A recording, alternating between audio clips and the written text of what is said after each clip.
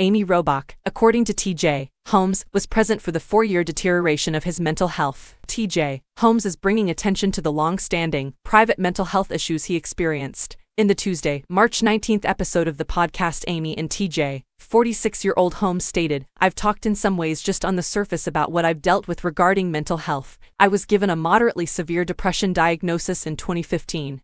But I did nothing about it. Not one of my habits changed. I refrained from taking antidepressants. I skipped out on therapy. I was idle for a good 4 years or more. I allowed it to fester, and you saw me deteriorate over the course of about 4 years," he said. "And you had no idea what was happening." The 51-year-old Robach began working for ABC News in 2012, just 2 years before Holmes did. The two went on to co-anchor Good Morning America's GMA3 block.